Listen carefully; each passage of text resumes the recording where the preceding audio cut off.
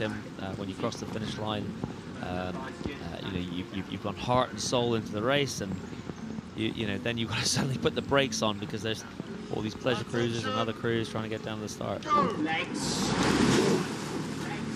Ladies, we got Leander Club and Thames on the left of your picture on the Berkshire station, and Leander Club to the right. So these are two crews that really know each other very well.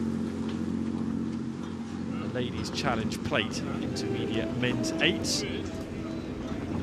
Plenty of local knowledge in this one, I suggest. Every single athlete on the water knows this like the back of their hand.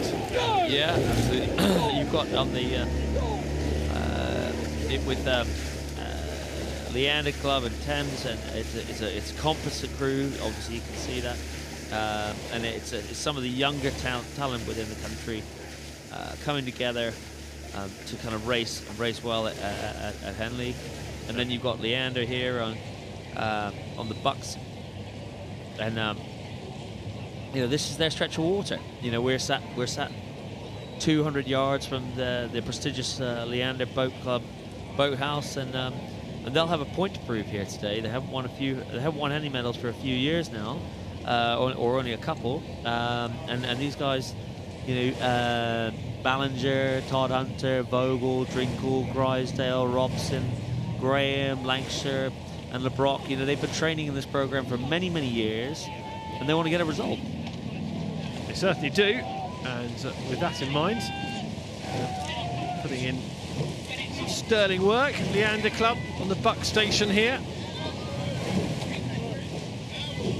Still a lot of rowing to be done, but at the moment Leander in good shape. Leander Club and Thames on the Berkshire station.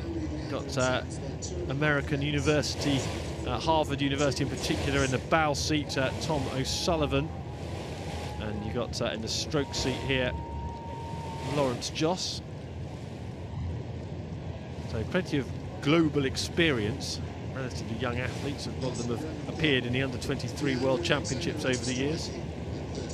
Yeah, they have. But Leander, you know, they're a group of athletes that were told they had the potential. And they've been training here in Henley-on-Thames, just around the corner from us. But they haven't had the wins over the last couple of years, and I think those guys are very, very hungry to show what they can do in this event.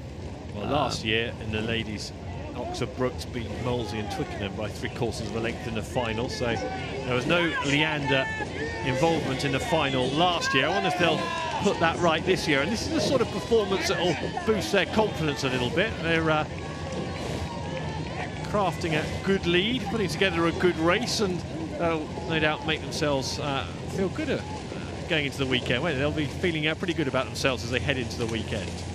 Yeah, absolutely. I mean, their expectation will be nothing else but to be fighting out for that final. But every round you go through at Henley Regatta is special, you know, it's a special moment for them as they kind of approach the enclosures and row down the enclosures in complete control. That's one of the nicest feelings, Tim, in sport, is to be able to win and win easy. Yeah, it rarely happens on home water on the big stage, but that's happening for this Leander boat right now. They'll have so many supporters, especially being a Friday here. There's so many people here to enjoy the rowing. And they are putting together a good race again. So Leander Club on their home water in front of stewards, dropping the rake down and cruising towards that finish line. Yeah, quick back question, Tim. What is the colour of the Leander oars? What is the colour? Well, I'd just say pink, but is it salmon pink officially, or?